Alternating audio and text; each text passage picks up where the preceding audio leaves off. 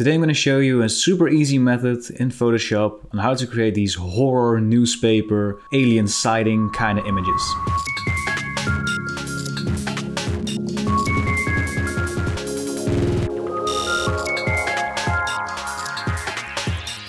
Dreadlabs. What's going on everyone, my name is Tom from Dreadlabs and I'm a visual artist and graphic designer. Today's video will be super quick.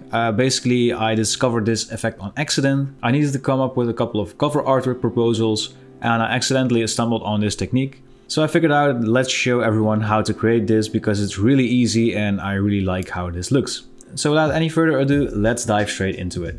Alright, so this is the unused cover proposal that you just saw. As you can see, there's really nothing to it. There's only a gradient map involved and a filter gallery effect. So let's create a new image. Gonna be completely honest guys, of course I couldn't really find a picture of a UFO. So I figured let's do this with a similar looking picture. This photo is by Pierre Châtel, I think. I found it on Unsplash, the link will be in the description down below. So right off the bat, let's unlock this layer and right click and convert it into a smart object. This way we can actually modify our filters and effects later if we need to. So make sure that your foreground color and your background color are black and white.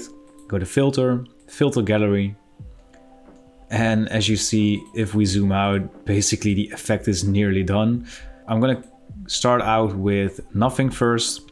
So the first thing you want to do is go to texture, grain, and you want to make the intensity like really high. The grain type can still be regular. The contrast should be around somewhere here, a little bit above half. So if you don't know, in the filter gallery in Photoshop, you can actually stack multiple layers on top of one another. So on the bottom here, let's click on this plus button and we'll change this one to torn edges, which basically does all of the magic for you, as you can see right here. So the first thing that we want to do, let's zoom in just a little bit.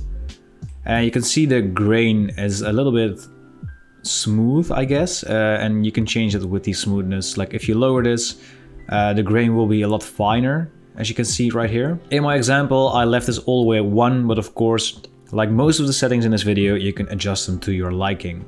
If you up the smoothness, the grain looks a little bit larger, and this will also give you more gray values to work with later when we add color to this. Then of course we can change the contrast a little bit. So I left the contrast fairly high so you get those really hard edges here in the middle.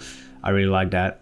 And then in the image balance, you basically need to change this, adjust this based on the image that you load in. As you can see, if we lower this with my image, it gets a little bit too light maybe. But something like this where you can still make out the UFO is actually fine, I think. And next you want to add another effect to stack on top, which is another grain effect. This time you can just leave it around the default settings. As you can see, this just adds a little bit more grain into the white spots of your image. And as you can see, this already looks like a nice UFO picture. So the next thing that we're going to do is add in a gradient map. And what the gradient map does, if you're not familiar, it basically maps all the darker colors to a certain color and then the lighter colors to another color. So if we click on the gradient map under the properties panel, let's edit this gradient and I'll show you what I mean. Of course our image is now black and white, but if we click on the black color here in our gradient and we change that to red, that means that all of the darkest values of our image will be mapped to red. Same goes for white, but the cool thing about this gradient map is that you can actually add in multiple colors. You don't need to have two end values, you can actually add in as many as you like. For our first color, we're going to do a really almost black dark red.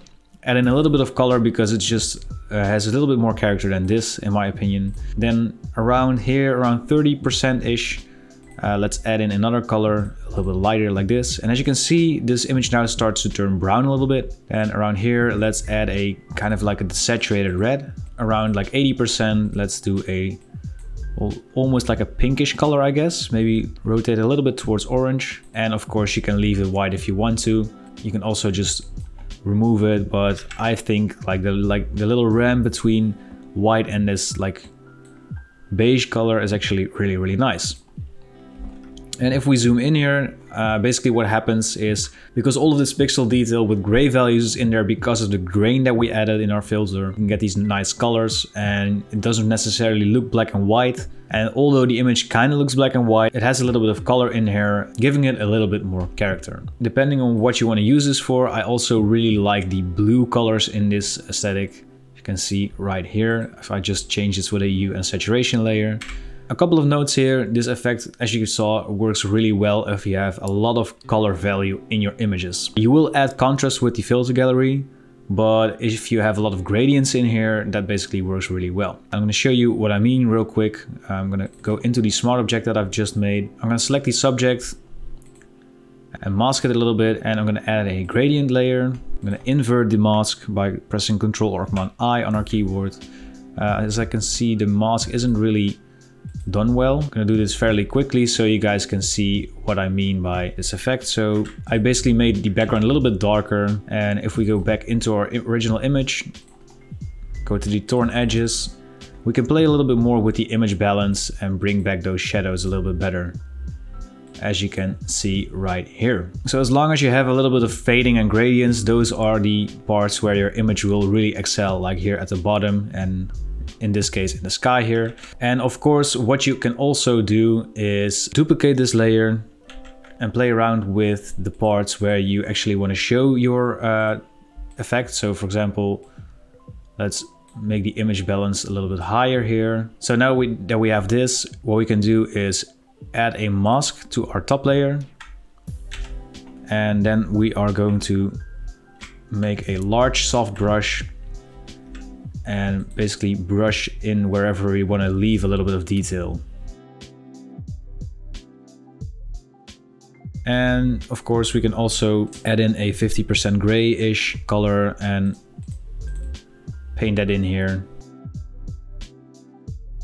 And this way you can basically add in shadows and stuff in your image everywhere you want in order to create this cool alien sighting effect in Adobe Photoshop. One final thought is, if you want to maybe make this grain a little bit more subtle, what I would do is select your whole image, convert that into a smart object, zoom in a little bit, and then just go to filter, blur, Gaussian blur. Depending on how large your image is, you can add some blur in here.